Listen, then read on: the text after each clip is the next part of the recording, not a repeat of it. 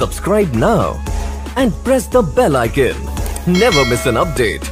Manipal kitchen ಗ್ರಾಹಕರಿಗೆ ಸ್ವಾಗತ. ಇವತ್ತು ನಾನು ನಿಮಗೆ ಆಂಧ್ರ ಸ್ಟೈಲು ಕೋಡುಬಳೆ, ಅಕ್ಕಿದು ಕೋಡುಬಳೆ ಹೇಗೆ ಮಾಡೋದು ಅಂತ ಹೇಳ್ತೀನಿ. ಅಕ್ಕಿ ಹಿಟ್ಟು ಹಾಕ್ಬಿಟ್ಟು ಅದಕ್ಕೆ ಇವಾಗ 1 ಕಪ್ಪು ನೀರನ್ನ ಪ್ಯಾನ್ನಲ್ಲಿ ಮೀಡಿಯಮ್ ಫ್ಲೇಮಲ್ಲಿ ಇಟ್ಬಿಟ್ಟು ಬಾಯ್ಲ್ ಮಾಡಿ, ಅದು ಬಾಯ್ಲ್ ಆಗುತ್ತಲೋ ಅದಕ್ಕೆ 1/5 ಟೀ ಸ್ಪೂನು ಅರಿಶಿನ ಪುಡಿ ಹಾಕಿ, 3/4 tea spoon Byadgi chilli powder ಹಾಕಿ, ಹಾಗೇನೇ 1/5 ಟೀ ಸ್ಪೂನು ಅಜ್ವೈನ್ ಅಂದರೆ ಓಮದ ಕಾಳು ಹಾಕಿ,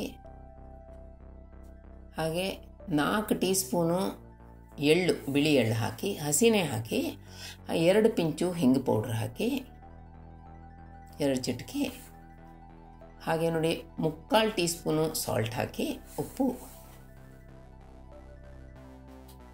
1 ಹೀಪ್ಡ್ ಅಂದರೆ ಫುಲ್ ಟೀ ಸ್ಪೂನು ಬಟರ್, ಬೆಣ್ಣೆ ಹಾಕಿ ಎಲ್ಲನೂ ಚೆನ್ನಾಗಿ ಮಿಕ್ಸ್ ಮಾಡ್ಕೊಳ್ಳಿ. ಈಗ ನೀರು ಚೆನ್ನಾಗಿ ಬಾಯ್ಲ್ ಆಗಿ ಬೆಣ್ಣೆ ಎಲ್ಲ ಕರಗಲಿ, ಅದರಲ್ಲಿ ಉಪ್ಪು ಬೆಣ್ಣೆ ಎಲ್ಲ ಚೆನ್ನಾಗಿ ಕರಗಲಿ.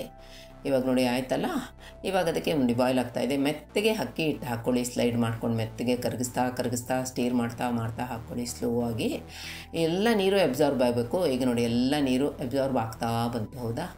ಪೂರ್ತಿ ಅಬ್ಸಾರ್ಬ್ ಆಗಲಿ. ಈಗ ಅದನ್ನು ಮುಚ್ಚಿ ಇಡಿ, ಅಂದರೆ ಸ್ವಿಚ್ ಆಫ್ ಮಾಡಿಬಿಡಿ, ಮುಚ್ಚಿಬಿಟ್ಟಿಡಿ. ಒಂದು 5 ನಿಮಿಷ ಇಡಿ. ಆವಾಗ ಅದರದ್ದು ವೇಪರ್ಸ್ ಎಲ್ಲ ಅದರಲ್ಲಿ ಬಿದ್ದುಬಿಟ್ಟು ಹಿಟ್ಟು ಸಾಫ್ಟ್ ಆಗುತ್ತೆ. ನೋಡಿ ಇವಾಗ ನಿಮ್ಮದು ಕೈಯಿಂದ ನೋಡಿ ಹೇಗಂತಂದ್ಬಿಟ್ಟು ಸಾಫ್ಟ್ ಆಯ್ತು, ಹೌದಾ? ಈಗ ಅದನ್ನು ಇನ್ನೊಂದು ಬೌಲಿಗೆ ಟ್ರಾನ್ಸ್ಫರ್ ಮಾಡ್ಕೊಳ್ಳಿ.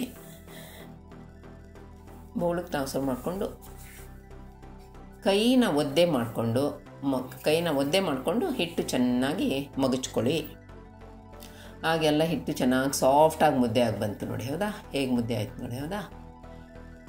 ಈಗ ಚೆನ್ನಾಗಿ ನೀವು ಸ್ವಲ್ಪ ಹಿಟ್ಟು ತಗೊಂಡು ಅದನ್ನು ನೀಡು ಮಾಡಿಕೊಂಡು ಚೆನ್ನಾಗಿ ಅದನ್ನು ನಾದ್ಕೊಂಡು ಅದನ್ನು ಉದ್ದ ಒಂದು ಹಗ್ಗದ ಹಾಗೆ ಮಾಡ್ಕೊಳ್ಳಿ. ನಿಮಗೆ ಎಷ್ಟು ತಿಕ್ ಬೇಕೋ, ದಪ್ಪ ಬೇಕೋ, ಅಂದರೆ ಎಷ್ಟು ತಿಕ್ ಬೇಕೋ ಅಷ್ಟು ತಿಕ್ ಮಾಡ್ಕೊಳ್ಳಿ. ನಾನು ಸಣ್ಣದು ಮಾಡಿದ್ದೀನಿ, ನೀವು ಬೇಕಾದ್ರೆ ದೊಡ್ಡದು ಮಾಡ್ಬೋದು.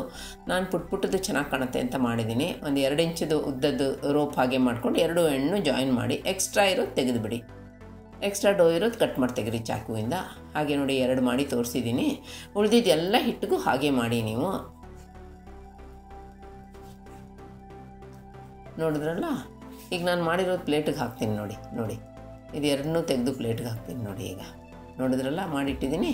ಹೀಗೆ ನೀವು ಬೇಕಾದರೆ ದೊಡ್ಡದು ಮಾಡ್ಕೋಬೋದು. ನಾನು ಚಿಕ್ಕದಾಗಿ ಮಾಡಿದ್ದೀನಿ, ಚೆನ್ನಾಗಿರುತ್ತೆ ಅಂತಂದ್ಬಿಟ್ಟು. ಈಗ ಎಣ್ಣೆ ಬಿಸಿ ಮಾಡಿ ಮೀಡಿಯಮ್ ಫ್ಲೇಮ್, ಈಗ ಮೀಡಿಯಮ್ ಫ್ಲೇಮಲ್ಲಿ ಇಟ್ಬಿಟ್ಟು ಬಿಸಿ ಮಾಡಿ, ಮತ್ತು ಫ್ಲೇಮ್ ಸ್ವಲ್ಪ ಲೋ ಮಾಡಿಬಿಟ್ಟು ಕೋಡುಬಳೆ ಹಾಕ್ತಾ ಬನ್ನಿ. ಮಾಡಿರೋದು ಎಷ್ಟು ಎಣ್ಣೆಲಿ ಹಿಡಿಸುತ್ತೋ ಅಷ್ಟು ಹಾಕಿ. ಓವರ್ ಕ್ರೌಡ್ ಮಾಡಬೇಡಿ, ಆವಾಗ ಹುರಿಯಲ್ಲ ಚೆನ್ನಾಗಿ, ಎಲ್ಲ ಹಸಿ ಉಳಿದು ಬಿಡುತ್ತೆ.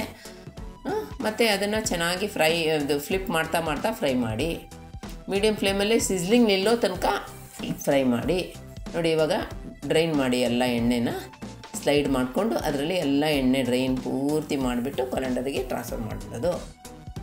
ಆಯ್ತಲ್ಲ? ಈಗ ಡ್ರೈನ್ ಮಾಡಿದ್ರಲ್ಲ, ಈಗ ನೋಡಿ ಕೊಲಂಡರನ್ನ ಮಾಡಿಟ್ಟಿದ್ದೀನಿ ನೋಡಿ ಟ್ರಾನ್ಸ್ಫರ್ ಮಾಡಿ. ನಿಮಗೆ ಇವಾಗ ಎಮ್ಮಿ ಕೋಡುಬಳೆ ರೆಡಿ ಆಯಿತು. ಇದನ್ನು ಕಾಫಿ, ಟೀ, ಟೈಮ್ ಪಾಸಾಗೆ ಎಂಜಾಯ್ ಮಾಡ್ಬೋದು. ಹಾಗೆಯೇ ಒಳ್ಳೆ ರೆಸಿಪಿ ಜೊತೆ ಬರ್ತೇನೆ. ನನ್ನ ಚಾನಲ್ಗೆ ದಯಮಾಡಿ ಸಬ್ಸ್ಕ್ರೈಬ್ ಮಾಡಿ. C you later. ಬಾಯ್.